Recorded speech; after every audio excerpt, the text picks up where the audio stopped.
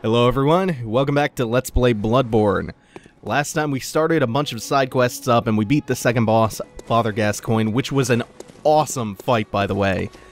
And before we get into gear here, we have a couple of things to do around the Hunter's Dream. First off, around back here, you might have never noticed this before because it's kind of an obscure location. There's a messenger back here offering you a messenger hat. A little skin for the messenger. And you can apply it at the fountain over here.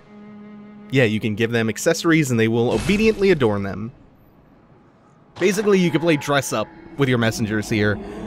So your spooky, scary skeletons can tip their fedoras in other worlds and be like, "Hey, m'lady." Or their cool-ass little Indiana Jones hats. Such a cool little dopey thing to do. Oh, I love it. You'll get a lot of skins and hats and shit for them. I think one is a bucket? Or an urn or something like that. So we'll come back here. I think I'm gonna lean a little bit on the Saw Spear for some upcoming bosses, so we'll try to get that upgraded. Also picked up the Kirk Hammer before. Can't do any blood gem fortifying. We'll explain what all this is probably later in the episode. Since I don't have any gems, I can't really do much there, so instead we'll turn around and talk to Gilbert real quick. Oh, not what I meant to do. The moon is close. It will be a long hunt tonight. If the beasts loom large and threaten to crush your spirits, seek a holy chalice, as every hunter before you has. A holy chalice will reveal the tomb of the gods, where hunters partake in communion. Most of the holy chalices lie deep within the tomb of the gods, and the few that found their way to the surface were lost again in the hands of men. But if the old hunter tales remain true, one of the holy chalices is worshipped in the valley hamlet. Yet the town is in disarray. It was burned and abandoned for fear of the scourge. Home now only to beasts. The perfect place for a hunter, wouldn't you say? One of the... Gilbert just hinted at the Chalice Dungeons, which is a feature we'll play around with later. And they also have some pretty big lore significance, too. Let's talk to the doll as well. Welcome home, good hunter. I must have drifted off. What is it you desire? Over time, countless hunters have visited this dream. The graves here stand in their memory. It all seems so long ago now. Over time, Okay, she doesn't have too much to say to us at the moment. She kind of seems startled, like she was in the middle of a nightmare when we woke her up. Yeah, there's so much lore stuff that I want to talk about right now, like the chalices that Gilbert mentioned, and the Valley Hamlet that actually we're going to be on our way to pretty soon. They mentioned that burned to the ground. It's hard talking about lore in the early game, because we know so little at this point, and the scope of the story and the lore in this is so enormous. But I had just enough for all the things I wanted to buy there, some weapons, the pistols, and we can come up here, now that we have 10 insight, to buy stuff from the Bath Messengers up here, including a bell to invade people and a bell to help people out in co-op. And I should just have enough, yep, for all of Gascoigne's armor. His attire. Hunter attire worn by Father Gascoigne, similar to hunter garb created at the workshop, only these are tainted by a pungent, beastly stench that eats away at Gascoigne. Father is a title used for clerics in a foreign land, and there is no such rank in the healing church. That's what I was hinting at earlier. Let's see if his garb actually has anything different. Worn by... Dingy Scarf is a holy shawl and a symbol of the healing church from which Gascoigne would eventually part ways. Father is a title. Okay. Yeah. it's kind of interesting that he had a falling out with the Healing Church. Does this say anything different? So, he was once a member of it. It's possible that he came from a foreign land, joined, and then left. It's not entirely clear. That part also isn't so important. We're also going to mess around real quick and show off the movesets of some of these new weapons. Actually, not really new. They're the starting weapons that we didn't grab before. The Hunter Axe in particular, I love the moveset on this thing, especially that 3-hit combo and this. God damn, spin to win. That charge up attack is so good. And then, of course, we have the Saw Spear, which is what I'm going to be rocking as my secondary from here on to, I'm going to say, around the 4th boss. Then we'll mess with the Kirkhammer a little bit more, but we can get on our way now. So where we're going to be going is we're heading back to Yesefka's clinic. Because before we progress, we actually have to move along a couple of side quests, starting back at her clinic. And on the way, we'll also check in on Gilbert too, because him and Yesefka both have new stuff going on, and a couple of other NPCs that we passed by a few episodes ago.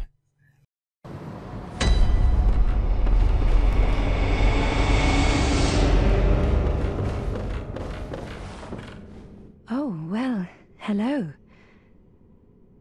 Splendid. Let me ask you a small kindness. You're soon off to hunt, I presume? Then, if you find any survivors, tell them to seek Yesefka's clinic. Upon my Hippocratic oath, if they are yet human, I will look after them. Perhaps even cure them. This sickness, these beasts, they are not to be feared. This time the night is long. I may be trapped here, but I should do something to help. I'll even offer a reward for your cooperation. Tempted? Well, off you go then. If you find anyone, you can please. If you find you please. So apparently Hippocrates existed in this universe once upon a time. That's really weird.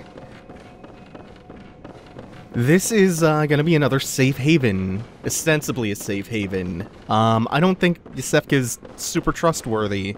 Something's really off about her. Especially, like, the way she tries to goad you into sending people to her. That specific way. I'll even offer a reward. Tempted? It's something snake-like about her. It's even more off when you realize that if you look through the cracked glass just right, you can see that Yesefka is trying to conceal a weapon. Either way, we have Erdin Chapel now, and we have Yesefka's clinic we can send people to.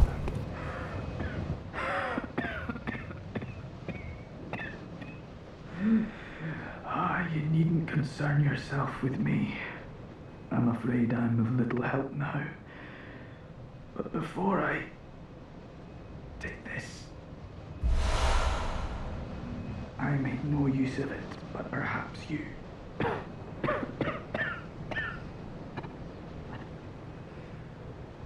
What afflicted me was incurable, but this town gave me hope. Their strange blood bought me time. I was most fortunate, unharmed by the plague of beasts. I can even die human. Don't you worry about me. Oh, yeah! I love you, Gilbert. Gilbert gave us a flamethrower. My best buddy in the whole game. After that gesture of, fiery kindness.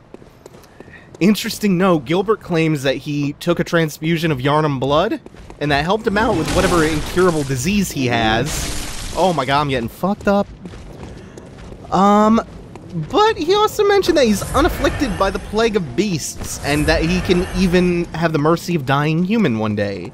Even though we know he's very, very sick he is claiming that he's not afflicted by whatever's afflicting the rest of the town. We'll see how that shakes out. We have a lot left to uncover of Gilbert's storyline. Unfortunately, I think that's the last thing he's gonna really give us aside from helpful advice. Now what is it now? Are much better ways to pass the time. Unless you found me a nice safe place. Yeah, so we can send her to Yusefka's clinic or Erden Chapel. Well, what do you know? An outsider worth a lick of salt. Well, don't just stand there. Don't you have work to do? Go slit some throats. Get this mess done with. Ungrateful ass old woman. Oh, enough with trot along. Oh, the chop chop. That's what really incenses me. I just rescued your ungrateful ass. Oh well. We have one more little quick trip to make. So we offered her safe haven back at Erden Chapel. We didn't tell her about Yusefka's clinic. I'm not totally trusting Yusefka. Not that I trust the fella back at Erden Chapel. They both seem pretty suspicious to me. But I got a good feeling about Erden Chapel. And as much as I don't like that old-ass woman, I wouldn't want to see anything sinister befall her. We'll see how that shakes out as well.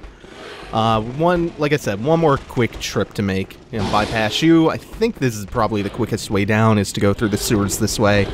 We're gonna head back to that little girl. The little girl who gave us the music box.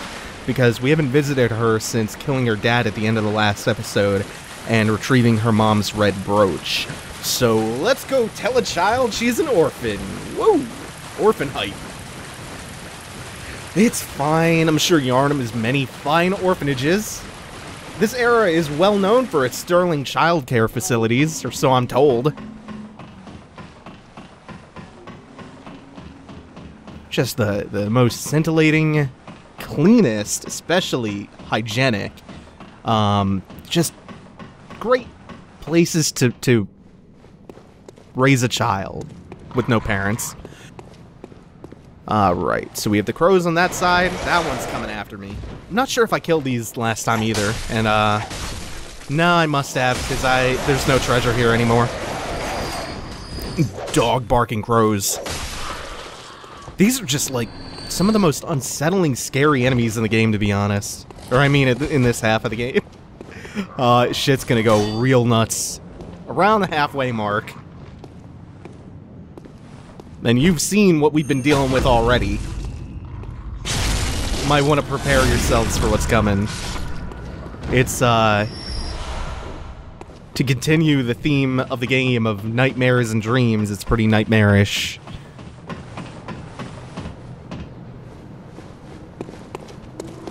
Hello, Mr. Hunter. Still can't find my mum. Mr. Hunter. Was it really her? Mummy? Mummy? Leave me alone.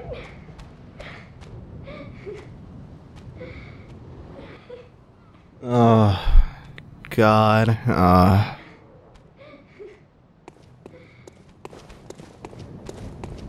This leg of her little quest line was never gonna have any kind of happy ending. That's about the best way I can think to progress that. You have a couple of other options with what you can do there. You can do what I did and be honest and give her back the brooch, because that's now the only memento she has of her dead mother, who was in all likelihood murdered by her beastly father. Wow, that's a lot of geometry I just popped him. You can do her that small little act of mercy and honesty. I don't know if it's merciful. If you don't pick it up, or if you use it for yourself, or if you leave it back in the Hunter's Stream, and you return to the girl after you kill Father Gascoigne, you can tell her to go to Erden Chapel, and she will try to head to Erden Chapel on her own. I'm not going to say how that winds up for her yet. Or, number 3, you can do the same thing that I just said, except instead of telling her to go to Erden Chapel, you can tell her to visit Yosefka's clinic, which personally I find to be an appalling choice. But hey, if you're a monster, do whatever you want. Do whatever you want. Anyway, anything you choose to do there, any of those options, you will progress the quest in a certain way. And now we're heading back to Erden Chapel. Now that we've done pretty much everything I wanted to do as far as side quests go. Taking a lot of time doing it too. There is one more option where I think if you just refuse to give her the brooch, in that dialogue tree there, back there, she'll say something like, maybe I should go search for mommy on my own, and she will wander off. And life is not going to get much better for that kid in the near future. Now I'm pretty sad. Boy, I'm going to get a lot sadder later. Oh, the hunter. Thank you. So that old girl, you told her about this place, right? Well, she don't offer me much in the way of conversation, but still, I'd rather see her alive anyhow. Yeah, I think... hold on, I'll stow that thought for a second. We're going to talk to the old woman now that we can see her. I haven't forgotten. Do you think I owe you something? Well, that's a fine lark, I'd say. This whole mess that Yharnam's in, it's all your fault. You put it to the outsiders. Our blood's ruined, tainted by your ilk. Don't you come near me. I know your type. That's, either the incoherent ranting of an old woman in denial, or that might actually be some keen insight about what's going on here. Also, creepy vaudevillian-faced enemies now swinging canes at us. Or umbrellas? Yeah, they might be umbrellas. Or walking sticks. Yeah, that's more likely. It's possible that the Plague of Beasts started with the pure Yharnam blood being tainted by outsiders. Or she might just be transferring blame onto us being an outsider. I don't know yet. Oh. Either way, we are now heading towards the Cathedral Ward. We find some madman's knowledge around here. There's some significance to that, and we'll see shortly. From here, your path is going to branch pretty substantially. You can head towards the Cathedral Ward from here, where the path is going to splinter further.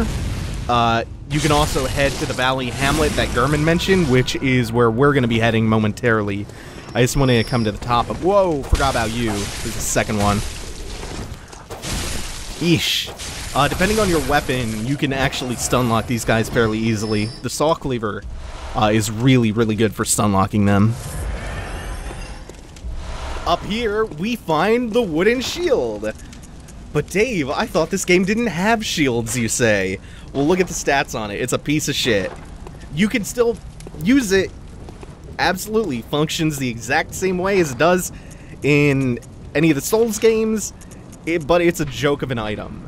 In fact, a crude wooden shield used by the masses who have arisen to join the hunt. Hunters do not normally employ shields, ineffectual against the strength of the beasts as they tend to be. Shields are nice, but not if they engender passivity. Shields are nice, but not if they engender passivity. Let's take a look at the Flame Sprayer, too. A special weapon used by, spits searing flames by using blood-imbued Quicksilver bullets as a special medium. Not the most efficient weapon by any stretch, but sometimes a Sea of Flame is just what the doctor ordered. Besides, the Beasts of Yharnam can always use a good cleansing. Yeah, let's spray this around real quick. I don't care if it's gonna waste a few bullets. That's our flamethrower that we got from Gilbert. We'll go back to the torch, though. Because the torch, quite handy. There is a 2000 Blood Echo lantern that you can buy from the Bath Messengers back in the Hunter's Dream, which clips to your belt, so it doesn't have to be equipped to one of your weapon slots. It provides a lot less light, though, and I don't really care that much about switching between a gun and a lantern at the moment. So, wow, that was a lot of thoughts, all kind of mashing together. The shield, right. The shield doesn't block all physical damage. It has really poor stability, which means what you do block... Oh, wow, he was out of range. Which means what you do block is going to take a ton of stamina. It's not really... It's a joke item. It's, I think, the only shield in the game as well. It's meant simply to kind of make a joke about the passive playstyle of the Souls games and how that's not really viable here. Because Bloodborne's all about fleet-footed aggression and decisive attacks. What is that? I don't think I've ever seen them drop this before. Blue Elixir. Dubious liquid medicine used in strange experiments conducted by high ministers of the Healing Church, a type of anesthetic that numbs the brain. Hunters able to retain consciousness by force of will make use of a secondary effect of the medicine, which dilutes their presence while standing still. Sounds like some kind of stealth potion. That's pretty cool. Over here, something neat will happen. Let me see if I can... Yeah. It's invisible, but you can clearly see that that is a goddamn invisible spider. A big one. Whose hand comes out of this cosmic portal to grab you and inflict frenzy on you.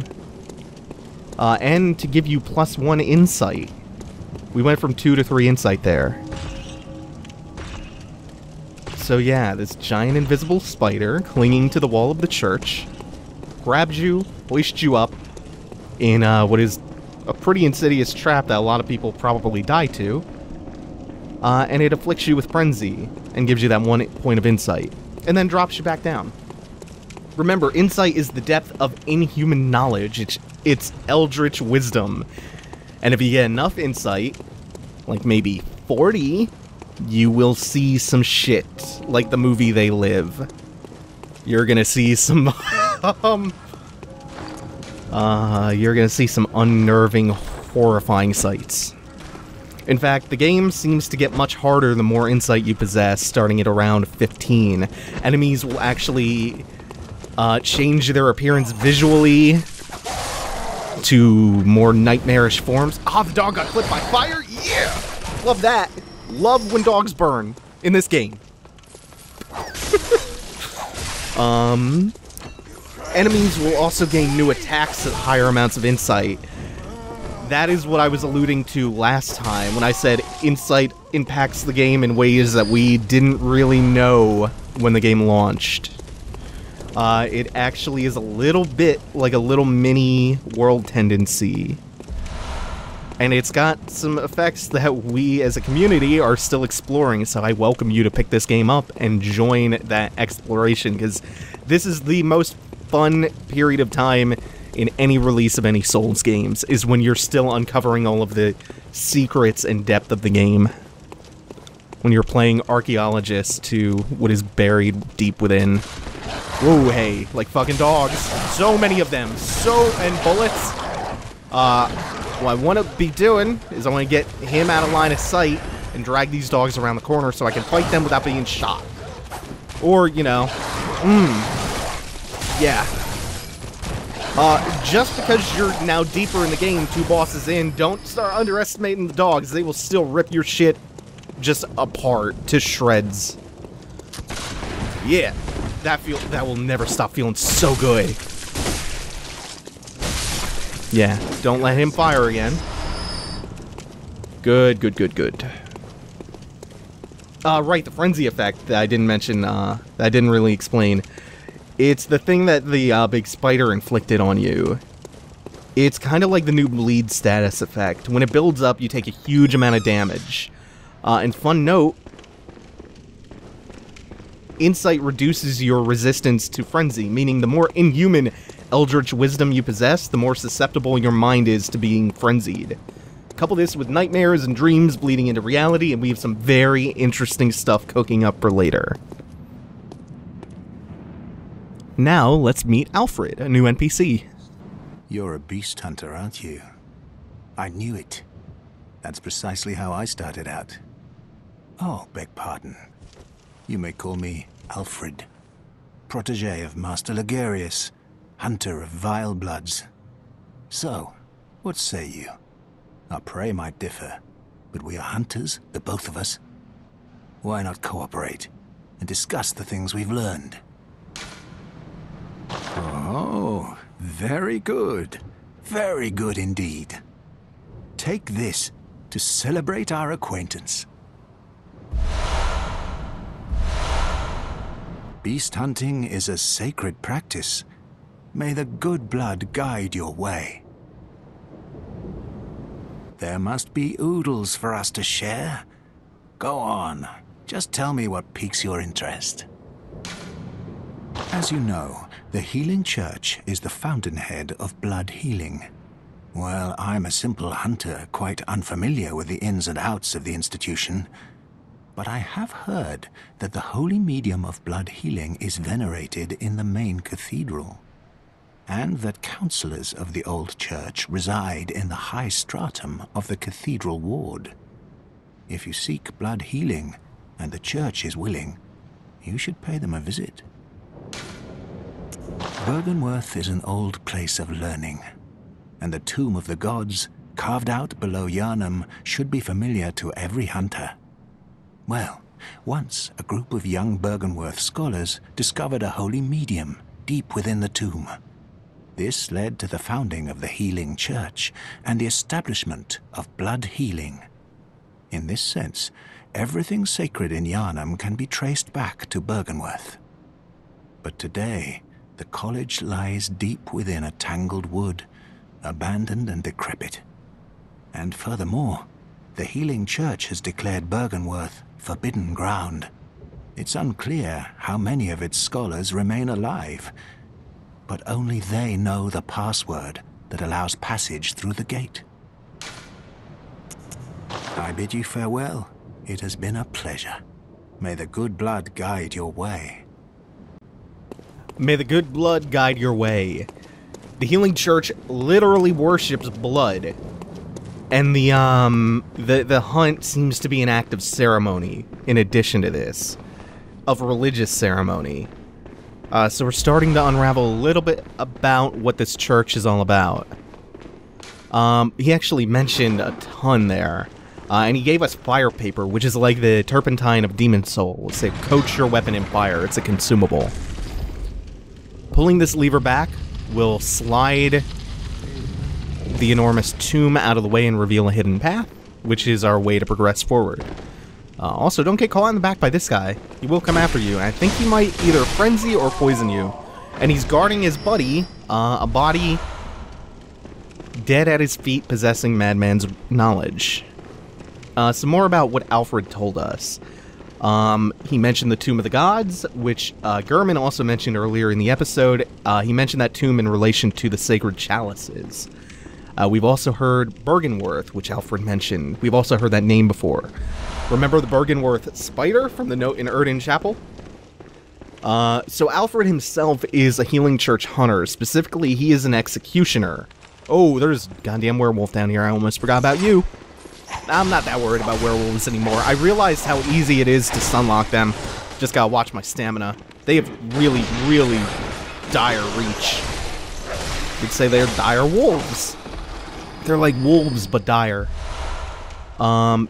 Specifically, Alfred is an executioner, which is a covenant we'll find more out about later in the game. I believe he mentioned the name, but they're headed up by Master Ligarius. And the executioner's goal seems to be to kill Vile Bloods and to die a martyr for the Healing Church. It seems like a sacred honor for them becoming a martyr. And the goal of the executioners, like I said, is to kill Vile Bloods. And the Vile Bloods, the Cainhurst Vile Bloods, or Cairnhurst? Can't remember which. Again, another covenant we will learn about in due time. The Vile Bloods, for the time being, are a group in opposition to the Healing Church. We're going to learn a whole lot about them and the executioners later. For now, though, that's going to do it. Thanks for watching, everyone. Take it easy. Have a good one.